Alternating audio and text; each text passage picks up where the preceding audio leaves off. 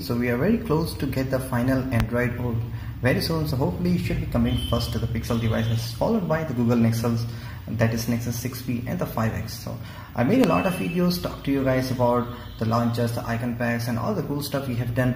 But in case you guys are not aware, among the many all those features, there's a very important feature which is called as adaptive icons on the Android O.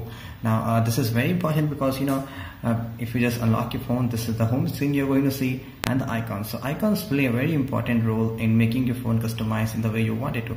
Now if you don't know about the adaptive icons, so adaptive icons are a set of features which Android O brings, which means that single applications may have different set of icons on different devices. The icon, for example, Facebook, you're going to see on the Google Pixel phone may not be looking exactly same on the Google Nexus phones, may not be looking same on the Galaxy, may not be looking same on the LG devices or whatever manufacturer. Now I'm going to show you guys here a quick demo here. So this is Pixel XL and this is Nexus 6P.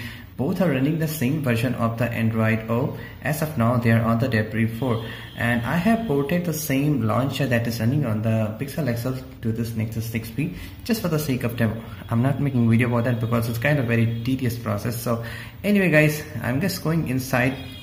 So if you just take a look on the setting icons right here, you can see so this setting icons on the Pixel XL is rounded, and on the Nexus 6P it is the square. The reason being is that the Pixel XL Android OS tends to create rounded icons, that's why it is rounded, and for the Nexus 6P it is followed by the Google launcher traditions, which is being square. That's why you can see the icons a little bit square here. So the same you can see for all applications whatever you created. So now I'm going to show you guys a new application. Using that you can get the similar effect of the Android O adaptive icons. That means it is not an icon pack, it is an application. Using that you can customize any of the icons that you want, whatever shape you wanted to have that. So guys, let's get started.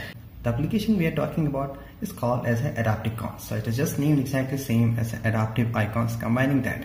Now before we start, I'm going to show you guys a quick demo here. So if I just go to this page, you can see I have created 5 set of the default setting icons, and this is running the default stock launcher, the OnePlus 5, and this application is going to work on all the applications, all the launchers. That means you just have to create a shortcut. It's not going to replace your internal application icons. Instead it just create a different shortcut.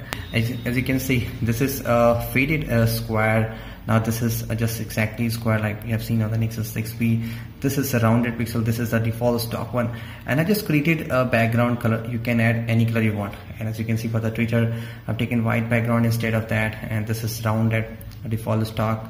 This is square, sorry, this is default stock, this is rounded, this is a different background color, and I just rotated the mask. You can see now it is quite a different icon. I guess you have not seen such diamond looking icon, and this is what you can see. I created a black Twitter bird inside that. So let's open our application. So this is the application. So it is a free application, but in case you buy it for the $1, you can get a lot of set of features. So it shows all the applications that are installed here, and whichever icon you wanted to change, you just have to go there. I'm just going to take Twitter there. Okay, let's say YouTube. So this is the default stock, and on the free version you have the 4 options. You can create square, rounded, and this rounded square and the round. So let's take rounded square. You can see it immediately changes the side here. Look at the edges. If I could just go and change, that's how I do. So once you have selected, you can have further options. You can control the size of the inside application, how much you want.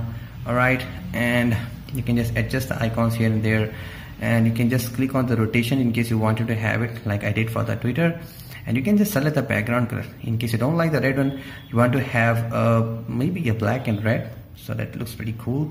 As you can see, you can change it, and along with that you can adjust this. In case the stock launcher doesn't support changing the icon label, you can change it from here. Alright, this is again new feature. You can change something else, or you can import all. So this is what you can see there, and this is the complete icon size.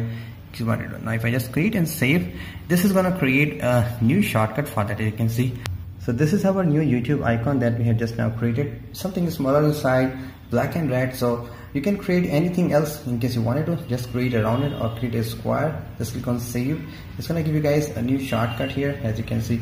So whatever application is your favorite, you can just create any set of icons that you can wanted to. So guys, there you have it. This is your Android or adaptive icon that you can create a similar effect. So just don't get confused with the adaptive icon. There's nothing 3D. Each manufacturer had different set of features. This is internal OS feature that you guys can use it. So guys, hope you guys enjoyed this small tip. Thank you so much for watching. I'll talk to you very soon. Have a great day.